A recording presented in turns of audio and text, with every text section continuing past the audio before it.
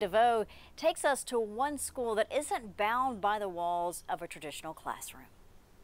Anybody know the name of this trail? The Nature Preschool at Ijams Nature Center brings learning outside.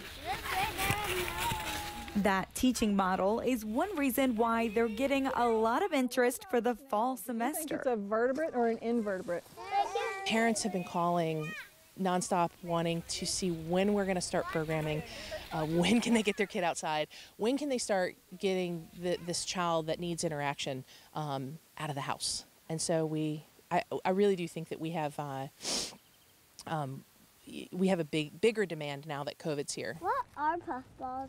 Puffballs are a different kind of mushroom that when you step on them, they puff. When the school launched in 2018, it was only part-time, but they're in the process of getting a full-time license with the state next month. We're kind of setting sort of groundwork for other nature centers to pop up in other places, and it's definitely something through this COVID pandemic as well.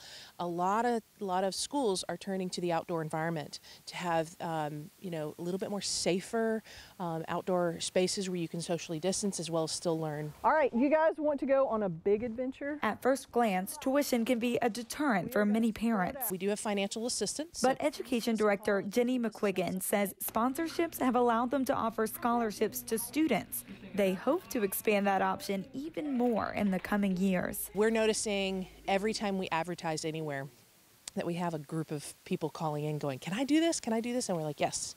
So we have a few spots left, but we're filling up. And they push together and then they start to wrinkle. For Live at 5 at 4, I'm Emily DeVoe.